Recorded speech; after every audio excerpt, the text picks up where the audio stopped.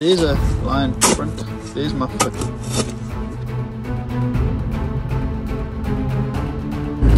It's supposed to be a 7-hour drive today.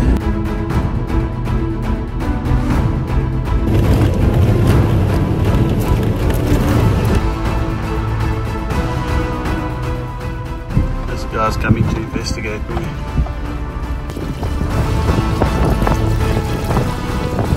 That sand is very deep. It's been destroyed by the elephant. Interesting thing is there is no road here. I think we're going to be pushing it getting to Bape.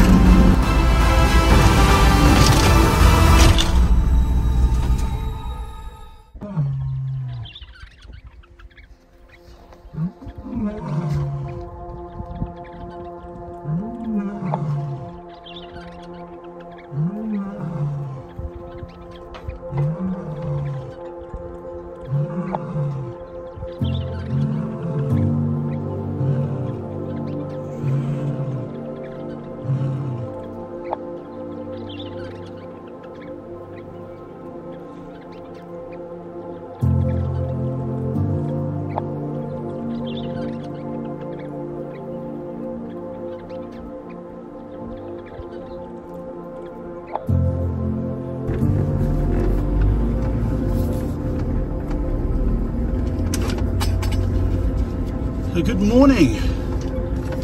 We're heading out of Piper 2 quite nice and early in the hopes that we hear or see some of the lion that were roaring last night. We heard them about 2 or 3 times in the night. At one point it was quite close. So Chris and them are also going down to the borehole to see what the lay of the land is. They can't actually do any work if there are animals around, which is quite interesting. And in particular, they can't work in the dark because something could come from behind. So we're heading out to go and check the waterhole. Looks like it. Hopefully we'll catch some lion there. This is a good example of how bumpy the roads are in the CKGR in the south. You look ahead, you can actually see the undulations in the road that we have to see there. Look, there's all the bumps, basically driving over speed bumps 24/7.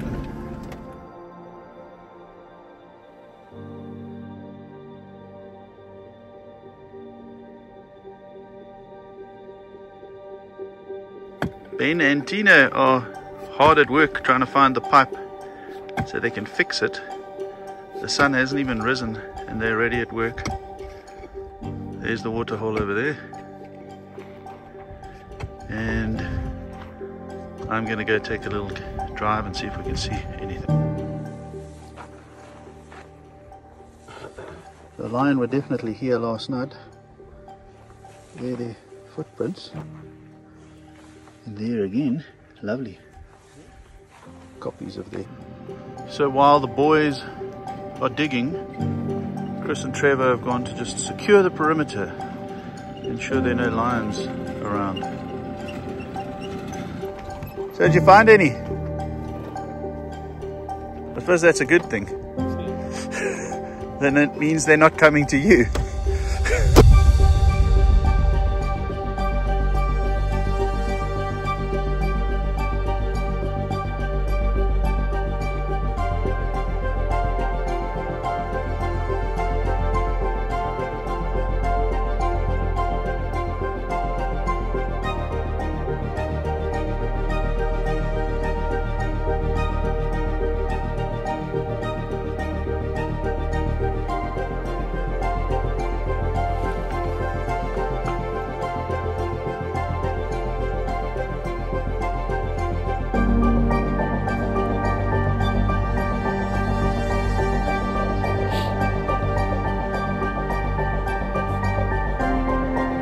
How's that for a sunrise?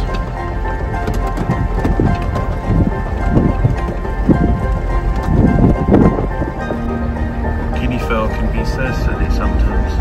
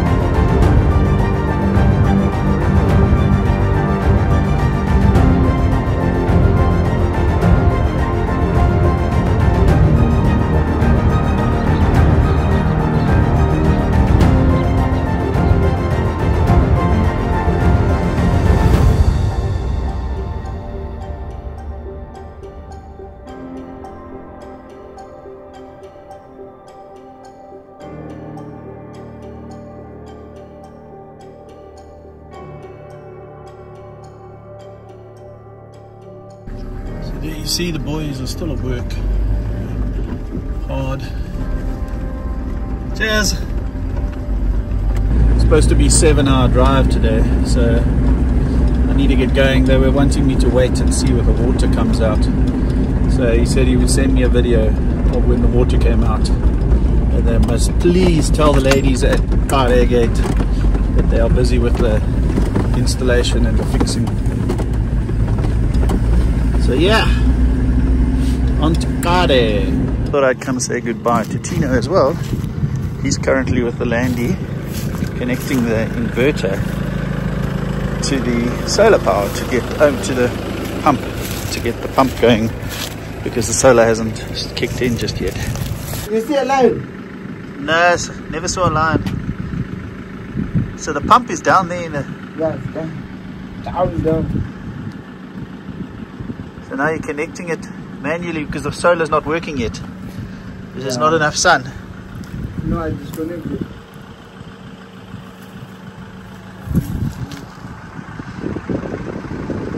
What an awesome night last night with Chris and the guys.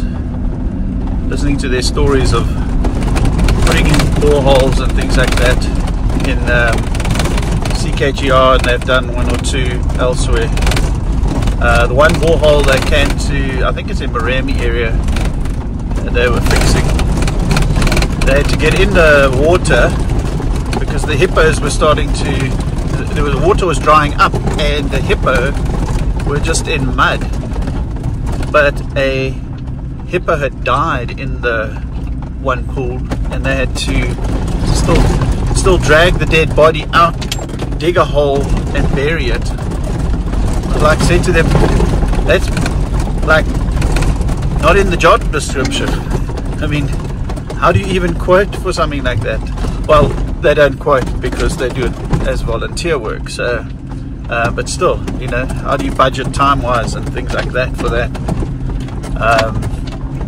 Yeah, just fascinating stuff. So he was telling me there are something like there's something like 1 borehole every 70 kilometers in the CKGR on average.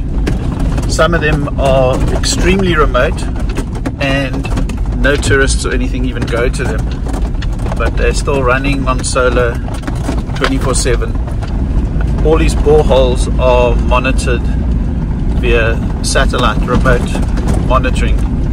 They're each connected up, so he gets a message, the system gets a message every 3 hours or so, and basically from that he can tell or what's happening with all the boreholes around the CKGR, whether they're flowing or whether they're not flowing, and then from that they can figure out if there's a problem.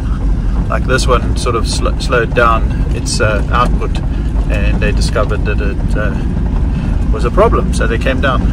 Drove from Flippin Mound all the way to Piper Pan in one day to fix a borehole and drive back the next day. That is some serious driving. Kiddie Fells crossing the road. But as I said, these guys have got some serious stories from working on boreholes in nature reserves such as the CKGR.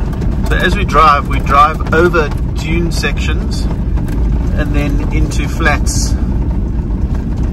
So these are what are known as deflation pans.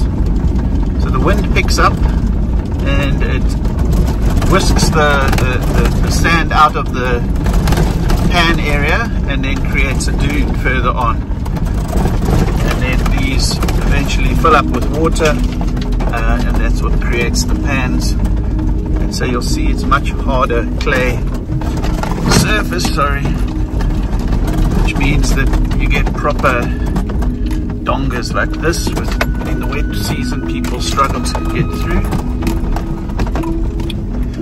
And then, oh, there goes a buck. Yeah, and then the rest is sand dune, which is all that bumpy road. Oh my god, Oh, and you get these powder dust sections too. Look at this donga. Yo! Whoa, yeah, man. This is bad. Oh, whoa. Whoa, whoa, whoa. See here we're exiting the flat pan and heading back into the dunes.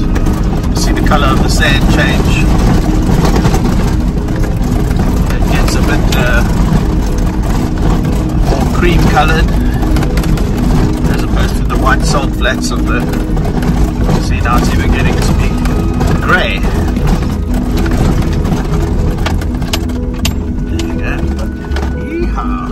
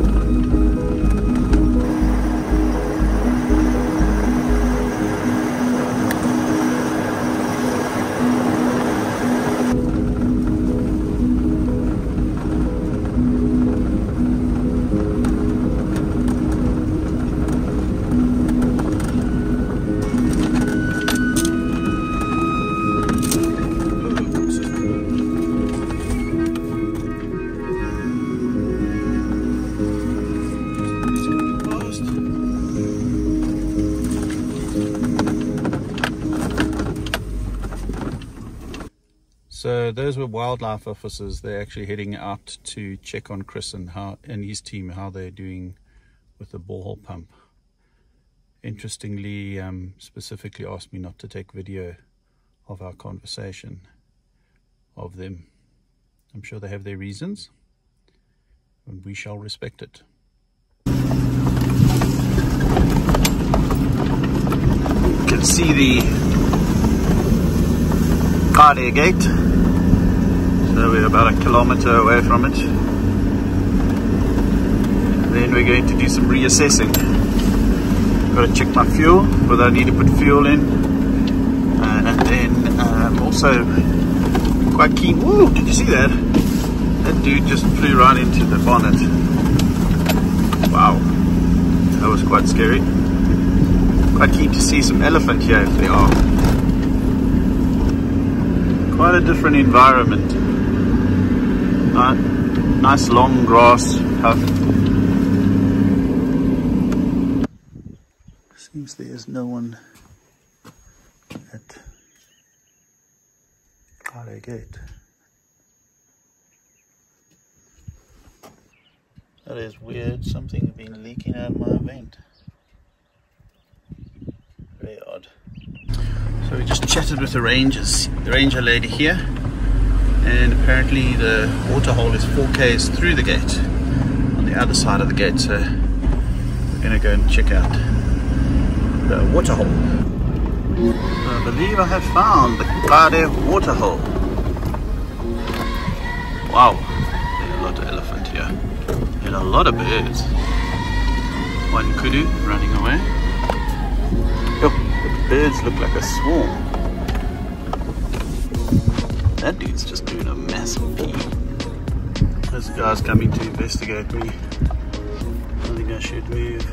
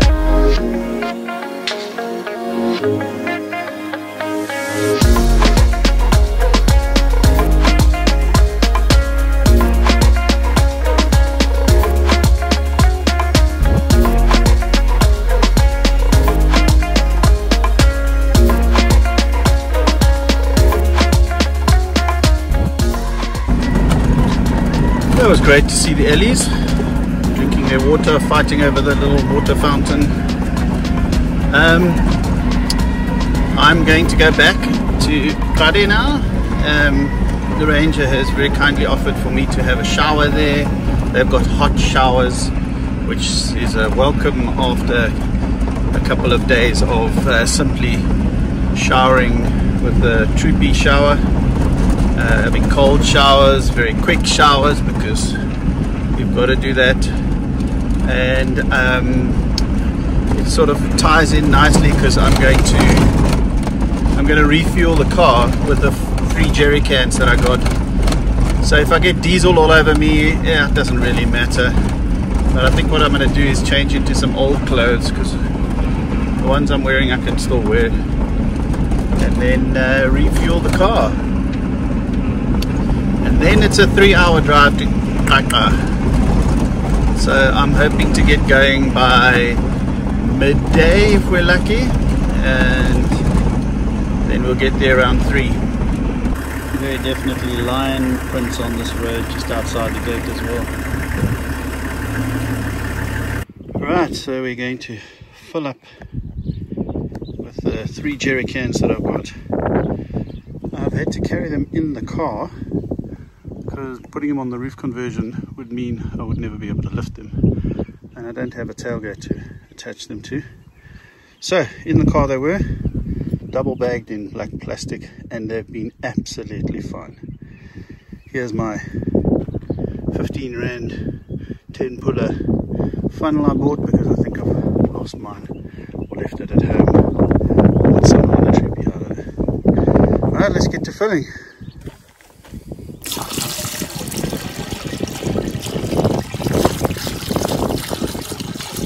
I'm really impressed with the speed at which this funnel lets the diesel go in. Pretty efficient. All fueled up next to the ablution block, and tire pressure's checked.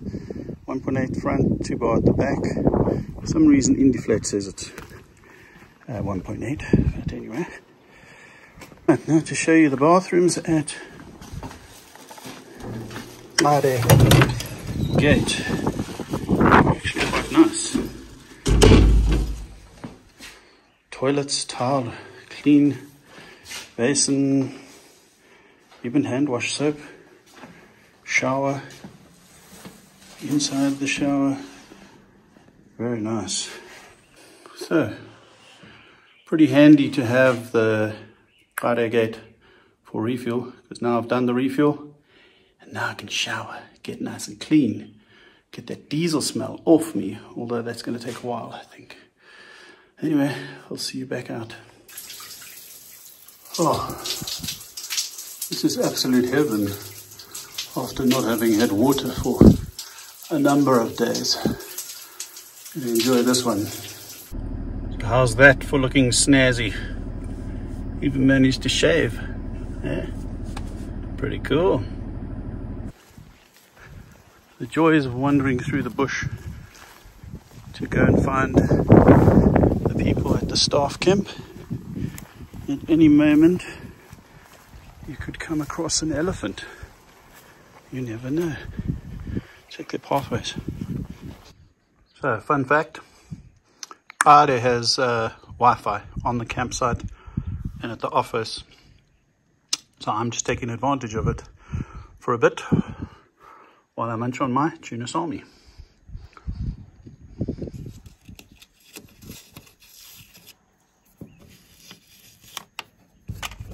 There you go, boys.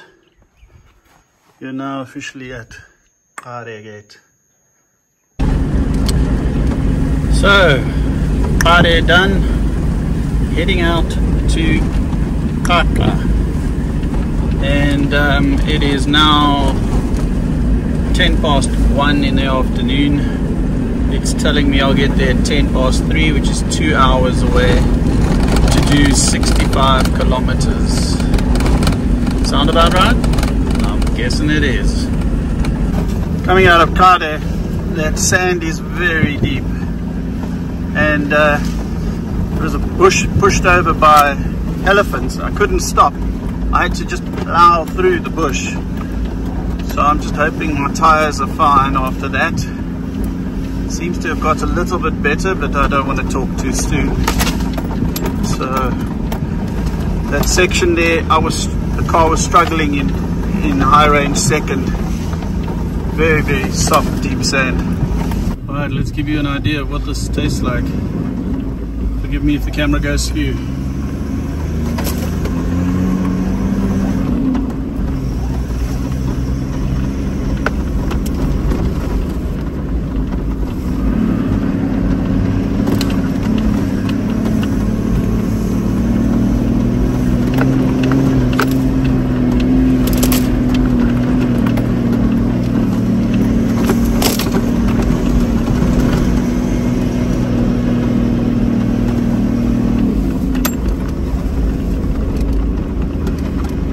Chris did tell me about this, how the elephant push over these signs.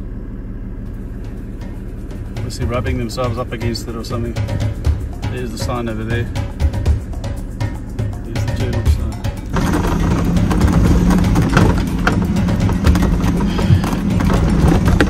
It's twisting and turning and going backwards and forwards. I feel like a school kid or a child plays cars. The hand always does this, and I'm flipping doing that the whole time.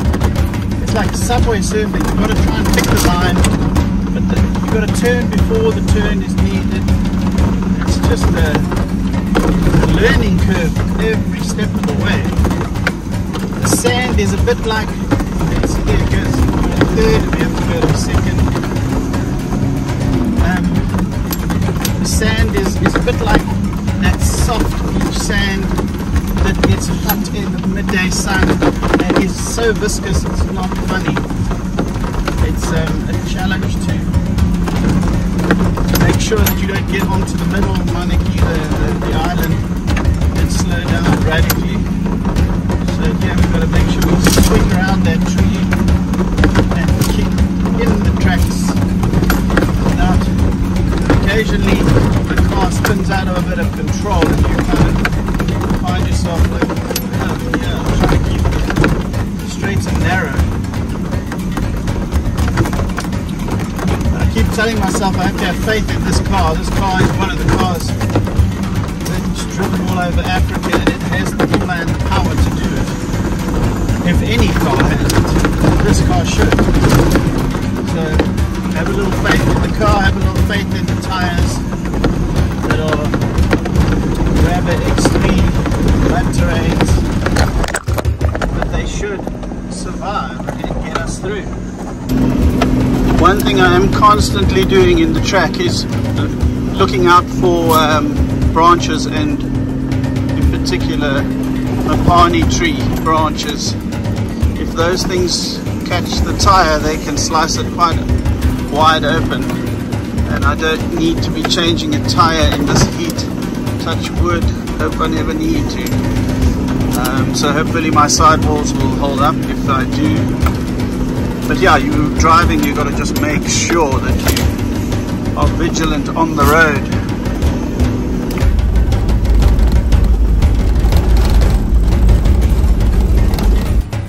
So here we have the turning to Xaxa.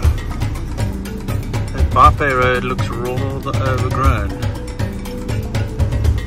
It's going to be interesting. So now apparently I must look, there are two roads. One is for cars and one is for trucks.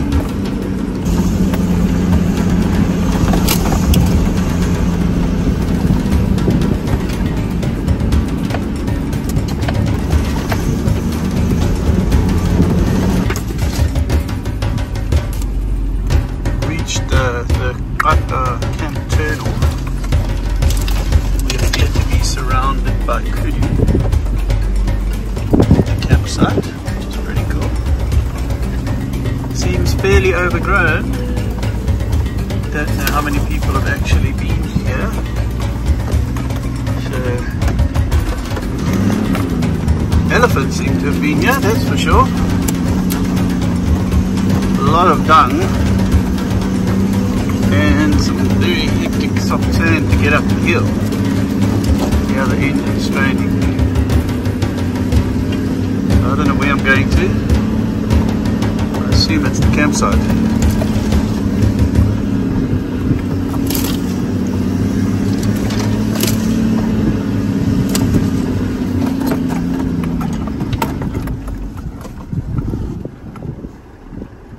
Okay. What was the campsite is now an ex-campsite. It has been destroyed by the elephants. So this used to be the campsite. It's been destroyed by the elephant. They've literally taken the trees down. You can see the ellies are down at the watering hole. Let's go down and see them. This really isn't much of a campsite, I must say. With all the stuff that's thrown down here from the elephants. And the real concern is that since the last tracks of a car here, there are just hundreds of elephant footprints. So I really don't want to be camping on an elephant path back into the bush. It seems they come through here. So I'm going to go down there to see what the lay of the land is. There is an old campsite down there. And then there's also a water pump station. Maybe I'll try that. The joys of arriving at camp in Africa. And the elephants have decided it's theirs.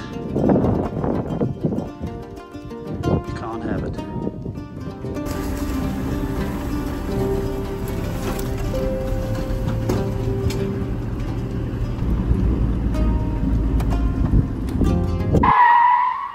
So with the original campsite not working, I'm looking for the old campsite and discovered that the old campsite is under a tree filled with vultures. Not far off is the herd of elephant at the waterhole. I want to go past the waterhole to the solar installation, but besides having to get past the herd of elephants, there doesn't appear to be an actual road on the other side of the waterhole. Anyway, let's get back to going to see the elephant at the waterhole.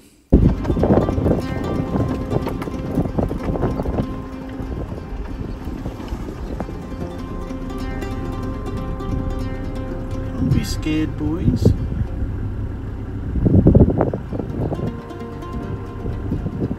A lot of vultures here. A lot of vultures.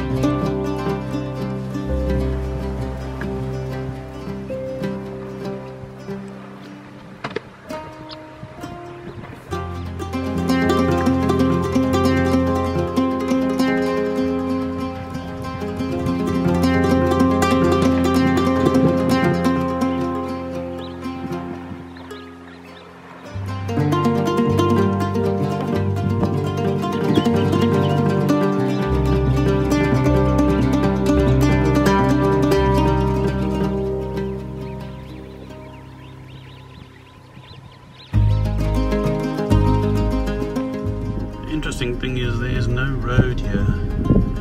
It says I go straight past the waterhole, but I don't know where the road on the side is. I think it's right there where the elephants are. I don't really want to go near them. So I'm going to try go up next to this tree here where the vultures are and see what happens there.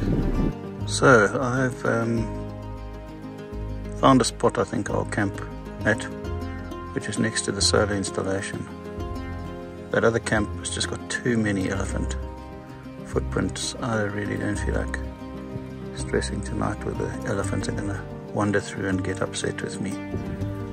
Having been with the guys doing the pumps, Chris, I feel confident that camping next to this will be okay.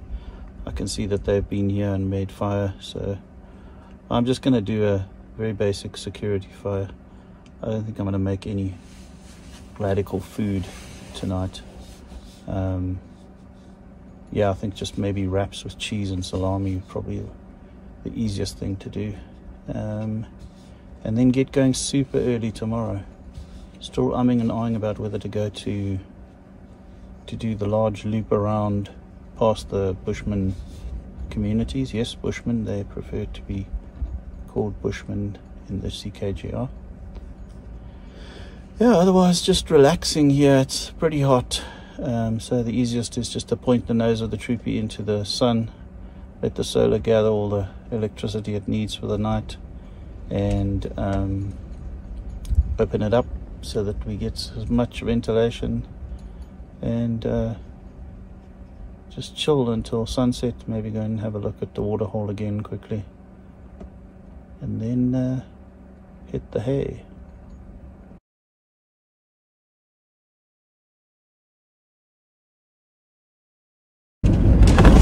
So the Ellies have left.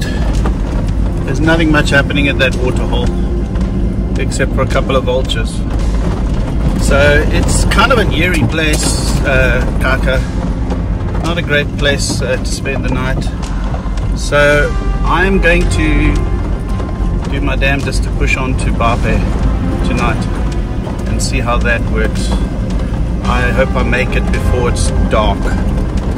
Alright, good luck to me. Hope to see you on the other side. I think we're going to be pushing it getting to Bape, but hopefully we don't have to do too much night driving at all. But it would be nice to get there today. Maybe I should explain why I left. When I set up camp next to the solar station, I started to feel nervous lying there with 2-meter tall grass all around me. It would be really difficult to spot a lion coming, whether it was in the morning or in the night. In the dark we find camp. Being 450 kilometers away from any civilization and an approximate 6-hour drive, I felt like being solar here meant I needed to move on. So here we are, flying along into the dark to find Bape camp.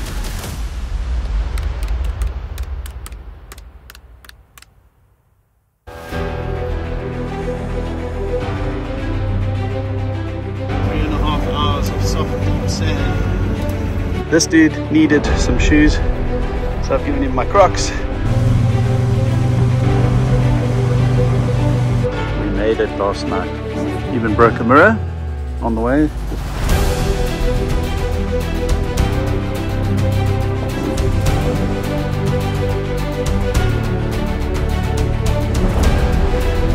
Damage CKGR Bape Road can do to you. Whole section of Kutsi here burnt.